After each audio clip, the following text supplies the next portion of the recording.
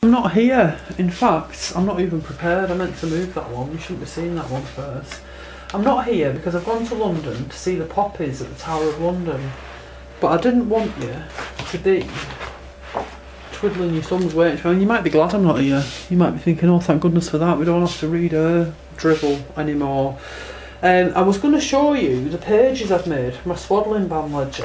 And I was going to start at the beginning.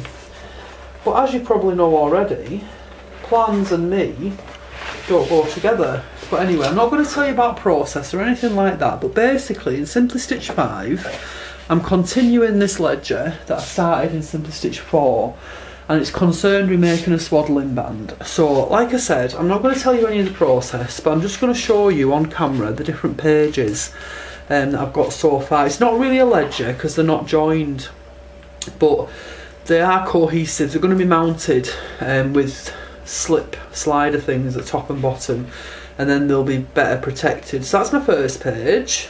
Okay, that's not my second page. So I'm useless. My second page is down here. This is my second page. Okay, now this is a bit of a problem because this is a double-sided page. I had them in a ledger initially and then decided I wanted them out of a ledger. That's the second page. Can you see? I'm just going to come to the back. Yeah. And then that turned over, and that was the third page. So I need to come up with some kind of wonderful idea as to how to get that mounted without the back page being forgotten. And then there's this page. You'll remember all these from my blog anyway. So that's that page that's upside down. And that's like 2 pages. There's that page and then that page. Okay. And that goes over there, and then there's this one which I think is possibly my favourite of any page I've ever made. This one.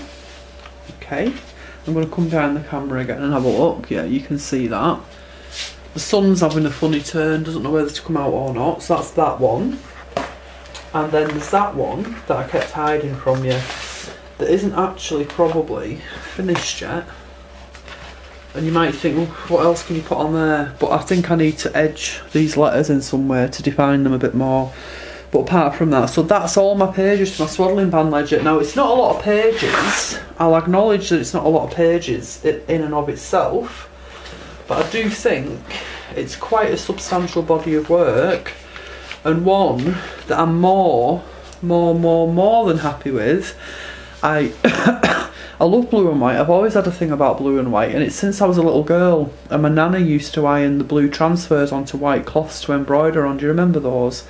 And ever since then, I've loved blue and white. And in the very early stages, if you went on my old blog, Contemporary Embroidery, on that blog, very, very early stages, well, throughout that actually, and throughout this blog, blue and white's always been a theme. It's always been there.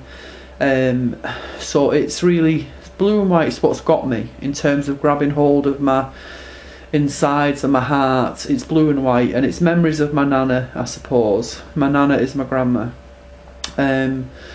So it's just something that's always been with me and will continue through everything I do, I'm sure, even though I might divert and work with Liberty fabrics sometimes.